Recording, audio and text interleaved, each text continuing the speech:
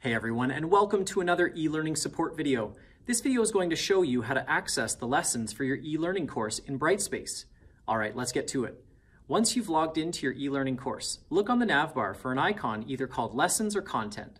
This should bring you to a colored list of units that house the different lessons you'll be progressing through and completing as the course goes on. Now, there are typically 3 styles of courses you may experience, depending on where you're taking your online course through. In the Greater Essex County District School Board, your lessons will look like one of the 2 following styles.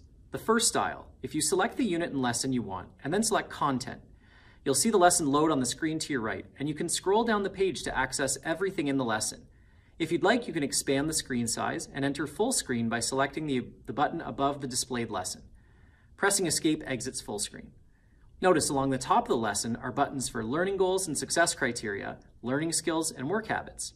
You can also toggle quickly to the Minds-On, Action, and Consolidation section of the lesson.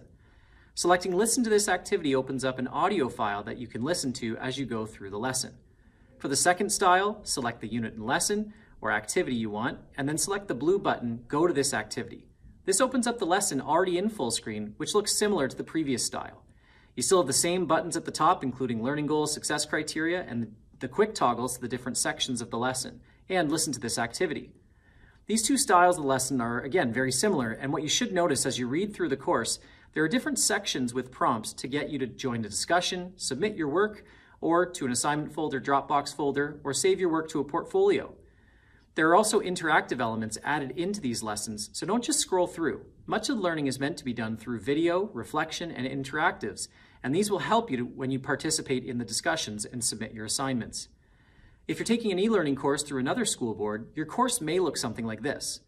When you select the activity or lesson, you will see the lesson overview. Then you can look at the curriculum expectation by clicking on Expectations. The content is the actual lesson itself with all the videos, text, and interactive parts.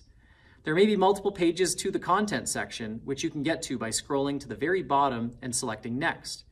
Then you can select Assignment in order to complete the required assignments, journals, or discussion posts for the lesson. Regardless of the format of your lessons, you access them the same way, and they generally have the same things inside of them. The look and feel is just different. But remember, if you're taking courses with the Greater Essex County District School Board, they will more than likely be one of the first 2 styles of courses. Anyways, I hope this video helped you learn how to access your online lessons for your e-learning course. If it did, like, subscribe, do all that fun stuff, and I'll check you in our next video.